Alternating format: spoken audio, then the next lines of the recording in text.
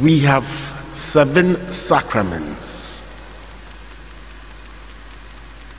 And as we know, the basic definition, the sacrament has an outward sign which gives us what? Inward grace. And it was instituted by who? Christ for his church, in order that we can have salvation. Salvation.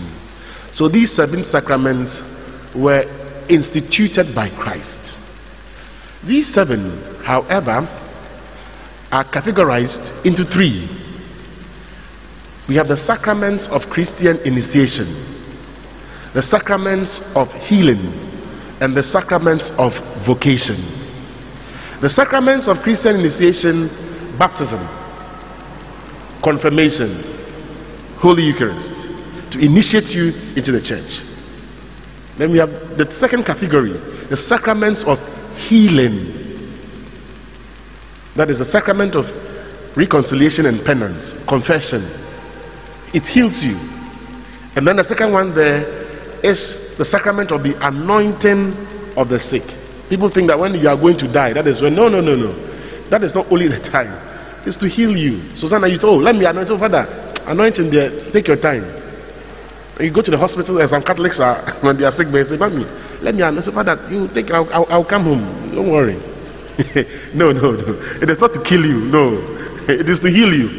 Then we have the third category, the vocation, holy matrimony, and the sacrament of what? Holy orders. And today, in today's gospel, these 2 sacraments, holy matrimony and the sacrament of holy orders, is mentioned, or in one way or the other.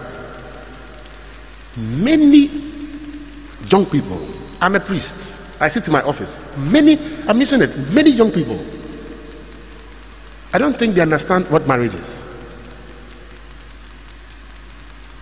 Their marriages we bless in April, by October they won't divorce. Some we bless in January, by June they are chasing us. And when they come, you tell them, go for marriage counseling, 6 months. They say, no, it's too long. But look at these 2 sacraments, the priesthood and marriage. I went to the seminary for 10 years. 10. Before I was ordained the priest. Even that one is still not easy. 10.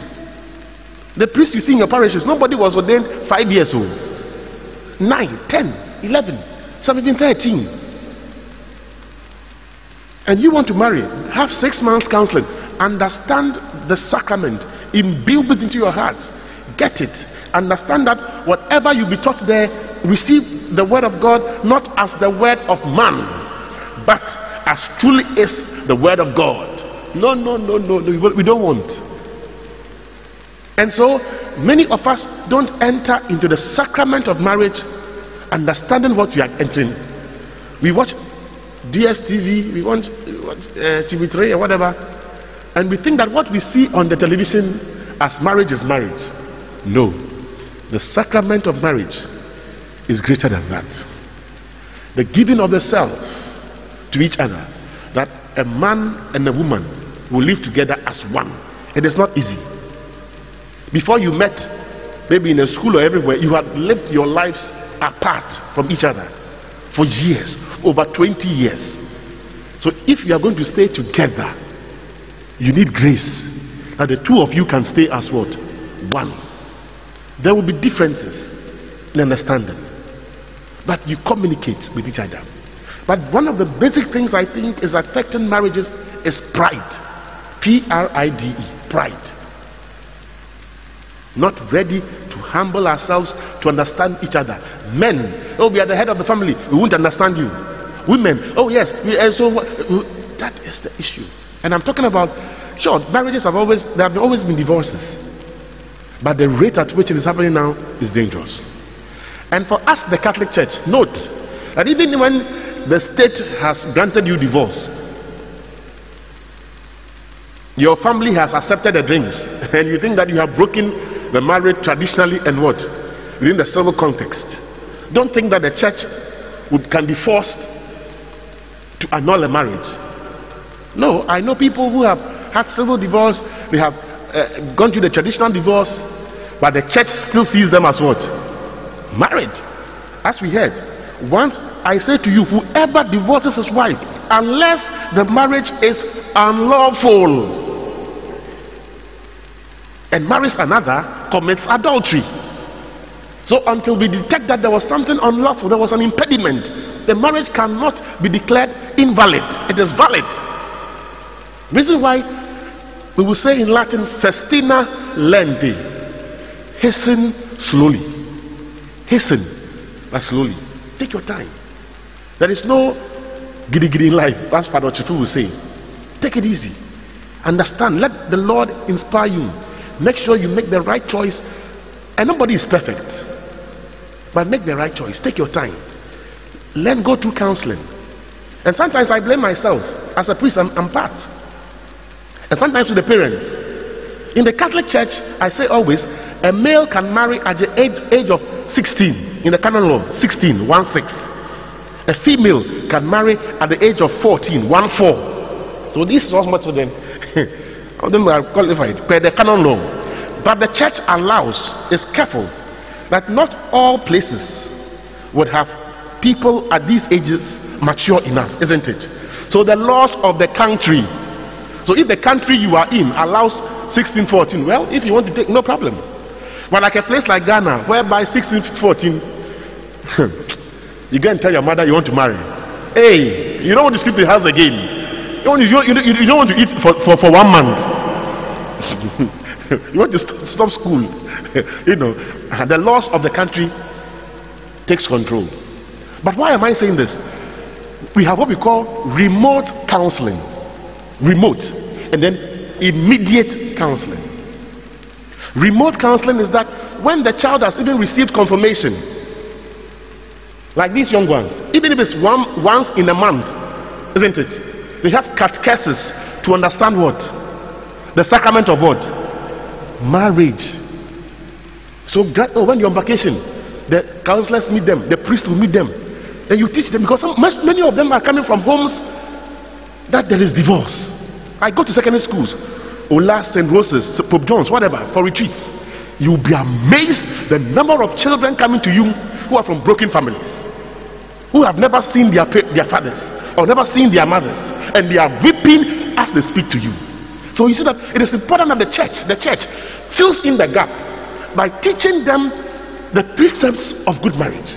And sometimes some don't even want to marry because of what they have seen in the lives of their parents. And that is why, parents, please don't follow pride.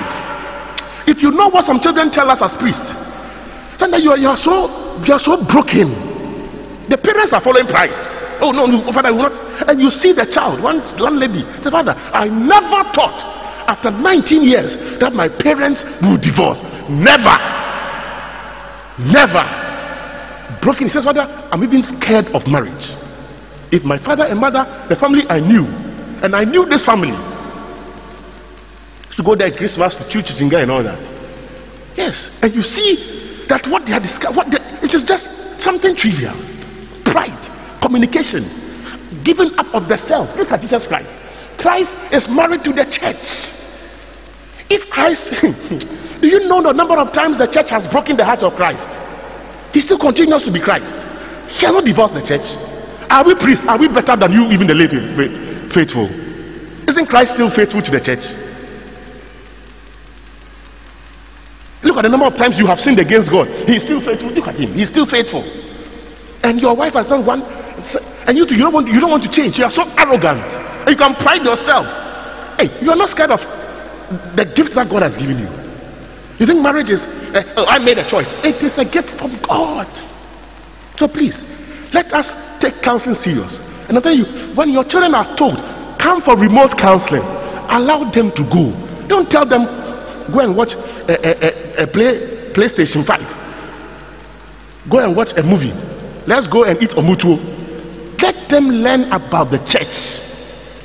Remote counseling. Immediate counseling is what you do the 6 months, isn't it? Even the one the Pope has just about a month ago said that it is too what? We should have lengthy catechesis. Because in other jurisdictions they don't even have the 6 months. 1 month they are married. So that the immediate counseling will teach you maybe how to have sex, how to do this, but how to take care of your wife, take care of your husband. Marriage life, as young as 16, 14, the children must begin to understand.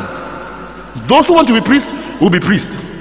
Those who will be married couples will be better married. Then we can solve the problem and pray that God himself will fill us with his grace. The last part of my homily, about the last part of the gospel. Some are incapable of marriage because they were born so. Some because they were made so by others. Some because they have renounced marriage for the kingdom of heaven. Many a time I meet Catholics asking, Father, why are you not married? Matthew chapter 19, when you go read the whole verse 3 to verse 12 again, and when they ask you questions, sure, some of ourselves have been making mistakes, breaking our vows of celibacy and all that, but God's grace will surely lead us through. And we pray, that's why you'll be praying for your priest, because we have renounced. Not that we are impotent, we are potent. We are potent. I'm not impotent. No, it's just, you see, when the way people do, they think, I remember when I was in Taifa, one person said, hey, Father, now uhumba, other than, so uhumba feelings. I'm saying, do I look like a tree? Do I look like a tree? I'm a human being. But you have renounced, isn't it? You have renounced marriage for the sake of the kingdom of heaven. Because in heaven, there is no what? There's no marriage. Don't think that you marry your husband again in heaven. So some of you, you'll be very happy there will be no marriage in heaven. Say, right, the way you make because you're happy you meet your wife again in heaven as a couple. But as we say, priests become the sign of eternal life. Just as there will be no marriage in heaven, our lives should depict that. And that is what we pray for, that God will choose many, many, many young men to become. For St. James, I'm praying that through Gerald's ordination, not less than 5. I have great ambition, isn't it? Not less than 5 young men will have the desire, and we pray that God will sustain them to renounce marriage for the sake of the kingdom. Amen.